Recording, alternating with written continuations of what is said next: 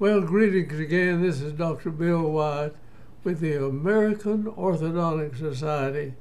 And now this is a group of people we've been working for years trying to teach orthodontics to pediatric dentists and general dentists, and also trying to work in dentists that do restorative dentistry. We try to restore people, whether they're young people or older people, with orthodontics rather than putting implants or bridges or something in there. If we can move the teeth from the back to the front and use wisdom teeth and second molars, if they're still good, and fill in the place where the 6-year molar was. But I want to go in this morning and talk about what we call serial extraction. And these are cases where there's absolutely no orthodontic stuff on these cases, and let me show you what can be done and why under God's heaven that we're not teaching that in our orthodontic schools and in our schools where we teach teach pediatric dentists. They're not teaching them how to do this. At least that's what I get from information of the pediatric dentists. And I've worked with pediatric dentists, and we have a whole group of pediatric dentists in the AOS. Now, if you don't get it taught in school, we can teach you in the AOS, and that's in the United States, and we're trying to get programs out where people anywhere in the world can teach these things. And I'm going to show you some cases we did with no orthodontic braces of any kind on their mouth. So let's get started on this. And I just get really tore up when I think about they're not teaching this. And I've been trying for 40 years to get this across to people. So let's get going here. I'll have to poke a few buttons here. Now here's a young lady who is the daughter of a pastor, and they had very limited income, anything else here to do this.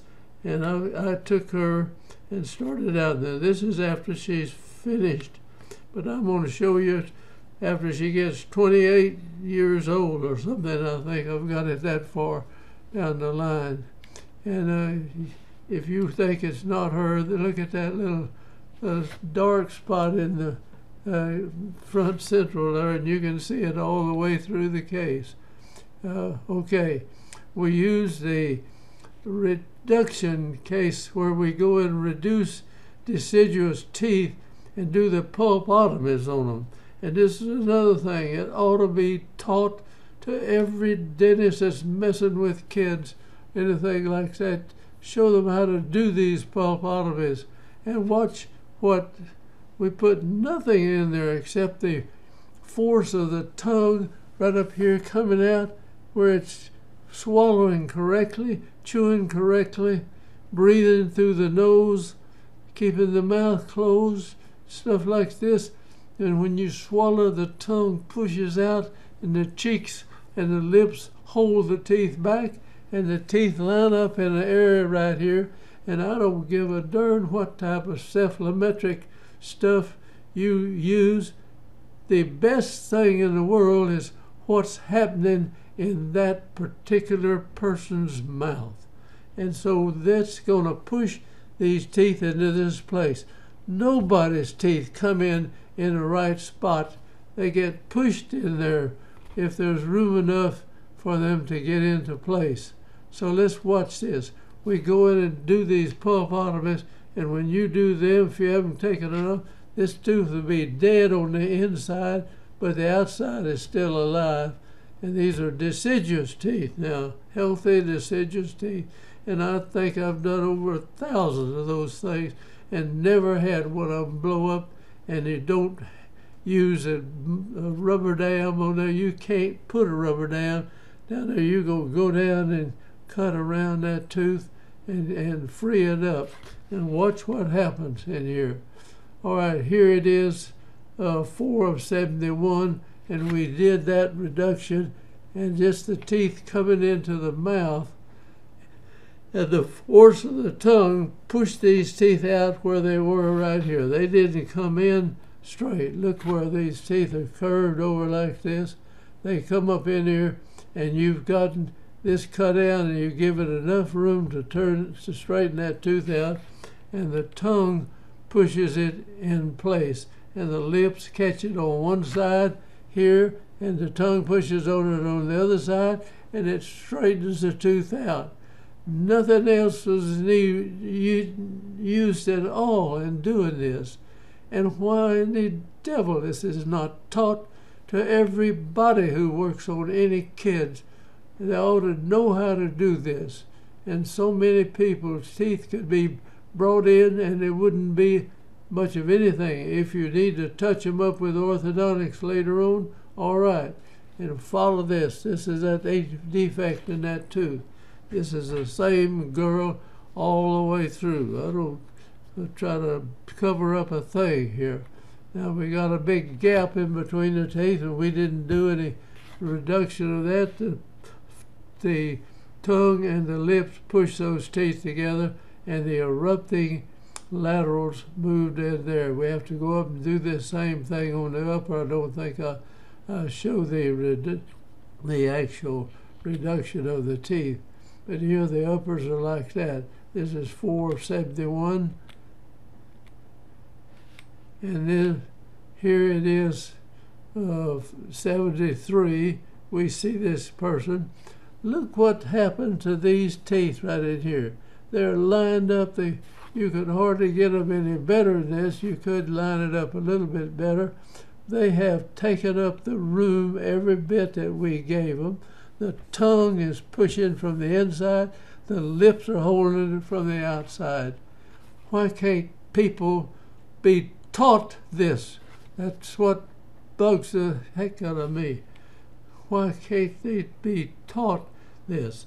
And the pediatric dentist, whoever is heading up the pediatric dental society, the people that that really make the decisions, they won't even let the American Orthodontic Society come in and speak at their annual meetings. They don't want anybody to be taught any orthodontics, just pediatric dentistry. And you need to know the orthodontics to know what to do with your pediatric dentistry. All right, lot to watch that. I don't want to get too hecked off at the pediatric department, but that just gets me. I've talked to some of our good pediatric dentists, and they say they just can't get anything done. They won't even let you come up and speak at their annual meeting. Who in the devil is making these decisions? All right, now we cut those teeth down, or we do a reduction with we've gone through many cases with that, showing you how to do it. Now, so that's a deciduous cuspid tooth reduced right there. All right, here we're going to go through the x-rays now from one end to the other. So we've got a cuspid tooth coming in right on top of a lateral, a permanent lateral, and a permanent cuspid coming in right up there. I'll erase that so you can see it a little better. Let me get the right button here. Now, you see that cuspid coming down here. Now, we know we don't have enough room for these teeth to come in. The parents and the people that, there's just not enough room for this to come in. So we're going to get this tooth to come off of this root, it'll come in on top of it if you leave it alone. So we come in and take out the cuspid, the first bicuspids. Here's the cuspid coming in here, and you're going to have this 2 teeth that you're going to get between these two right here. So we remove those teeth in this particular case, and we remove them over here. Now watch where this tooth this tooth is running into this lateral. Watch what happens. And I call this follicular movement of the teeth. Haven't read anything, I've not published that or anything, but follicular movement. The tooth is in a bag of water, more or less, right in there. And if you leave it alone, sometimes these called follicular cysts develop that swells up. Now, when I take this away on this side, this follicle is going to shove that tooth in that direction. You can learn that. Anybody can learn how to do that. If you're messing with kids, you ought to know how you can do that. This follicle around this one will shove this one over in this direction too. Now down on the bottom, these teeth will come in and they'll come away from there. We'll take this, in other words, you take some off of one side, this bag of water will push this tooth over and without touching it. Now watch what happens here. I'm going to erase all of that and let you see it. Now, here this is 8 of 73. We've got to come back and we took a Pediatric again on this 3 of 74. So that's about 9 months. I don't know how many months is this. It's not too long. But look where this tooth has moved. It was way over here. Look at this tooth, completely off of it. I'm going to go back and look at that again. Now, see where that, look where this tooth is up here. And this one. Now watch those teeth move off of there. Now, see, this one is almost away. We've not touched them with anything except use your head and see what's this bag of water that's around the tooth we call a follicle, and you mash it on one side. If you take the pressure off on the other side, the tooth will move over there without ever touching it. Now, they did the same thing down on the bottom to it, pulls them away. All right, here we come. Now, this is 7 of 75. Now we've done, this takes several years to do. So there's hardly any, I don't know of any orthodontic school that's teaching people how to do stuff like this. It takes several years to watch it, but you're doing nothing but taking some pictures of it and maybe reducing some deciduous teeth. This will work out. Now this is gone from this point. Now look where this tooth is, and this tooth is, and this one down here. And all this time this is drifting in from the back, filling in the space. You'll have a little extra space in here. All right, that's from 775. Let's go to 10 of 77. So this was several years we've been watching this case, doing nothing but shaving the teeth down and taking the pulps out of these teeth that we leave in there for a while, and look at how the teeth are coming. Now this young lady's got 4 bad cavities, and if we had to lose these teeth, we could take this tooth, we'd move this one over, and this one would come down and fill that in. And that's not taught either. In other words, there are people that would extract the wisdom tooth and put an implant or a bridge or something else, and all you got to do is just do your restorative dentistry with orthodontics. Why? That's not taught. See? So let's get on here with this. I get hacked off just thinking about it. Now, all right, let's go on now to what the next picture is. This is done in 5 of 86. So we've gone from 77 to 5 of 80. 5 of 86. I mean 6 of 1986, right here. These teeth are virtually lined up. Now this is where we extracted a tooth. This root might move over here a little more. This one here. Up above, I can't even see where the roots would be better. And we've not touched this with any orthodontic appliances at all, other than just using your head and doing it and making room for the teeth to start with. Now let's look at it a little later. That's 86. Here it is in 1990, and the age of this young lady is 28 years old, and here are the teeth coming in. There's no room for the wisdom tooth, and these were better. They were pretty good, so we didn't recommend removing that, but if we had, we could have moved the wisdom tooth up there. So we had to have the lower wisdom tooth out. We left the upper ones in there for the time being, and she might use them for a spare tire later on down the line. All right, this tooth right here that has that defect in it, you can see it here. This has moved into this position with absolutely nothing but the tongue pressure on the inside and the lips from the outside. You can't do this with somebody that's breathing through their mouth all the time and their tongue's on the bottom arch.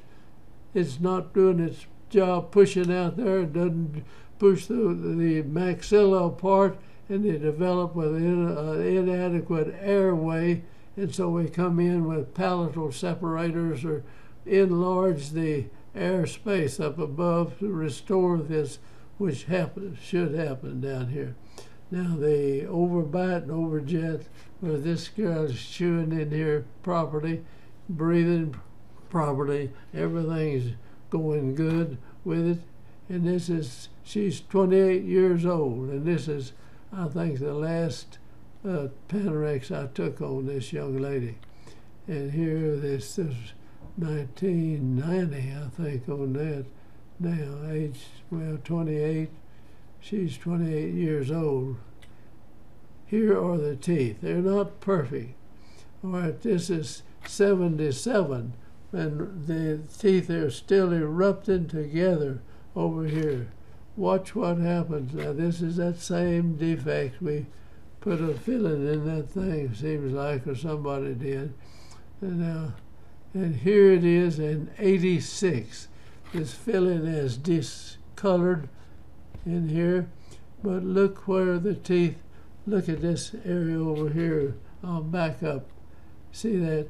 Those teeth moved in on their own. We didn't do a blooming thing to them except just make sure she was breathing properly, functioning properly, and the mouth pushes the teeth out, the tongue pushes them out, the lips and cheeks hold them back in if you're breathing through the nose.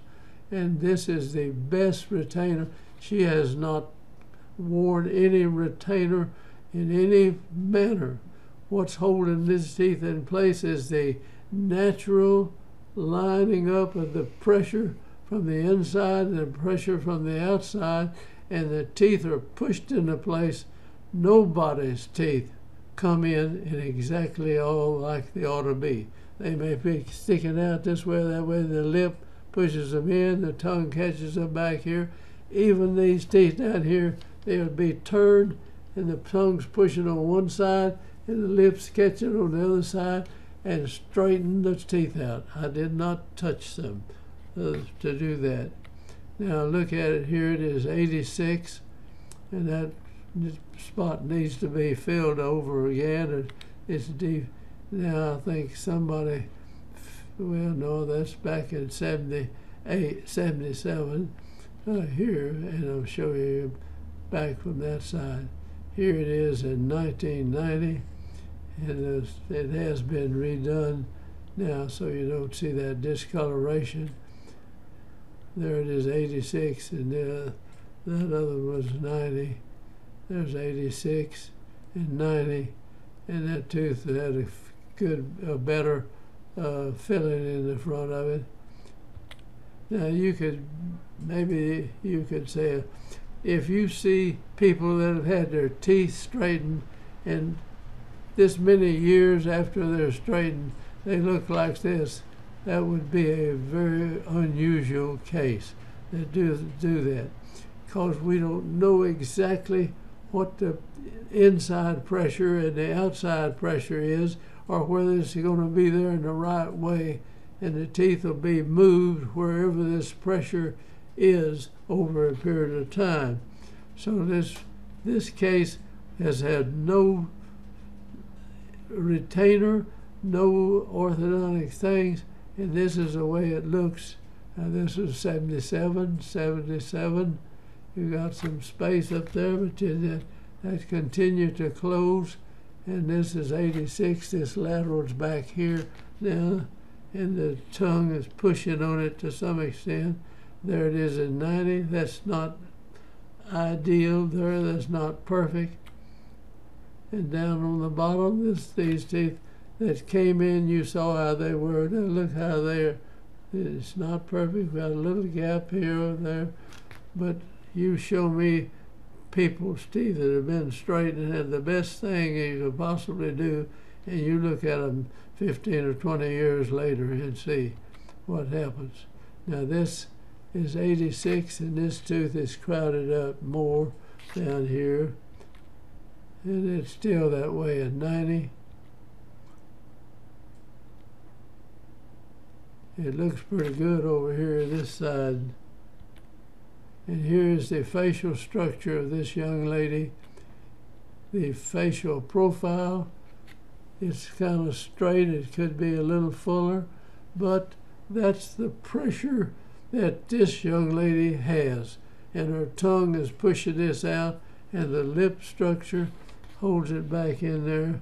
And I don't know, she's not 28 years old in this picture. And there's the smile. We don't have a gumminess to the smile. The vertical dimension of the face is good. And this was done with no orthodontic appliances in her mouth at all. And why on earth this is not being taught in pediatric? They train in pediatric dentists, and I'd like to take whoever is in charge of the pediatric schools to come in and show them this. And this ought to be taught. So that I'm going to hang up here in a minute. I think that's the end of the line. And I hope you watch our videos, and I hope that somebody does something about this. And if you haven't learned it, they haven't taught you at pediatric school, go to the American Orthodontic Society, and we darn sure will teach you how to do orthodontics. And so I thank you for watching, and I hope you'll pass this on to somebody else. And I'm going to go through 2 or 3 other serial extraction cases and the other problems that go along with anything like this. Thank you for watching, and I'm going to hang up and say goodbye. I'm sorry, I'm kind of irritated with the people that run the pediatric dentistry department in the schools all over this country. So I'm going to hang up and say goodbye.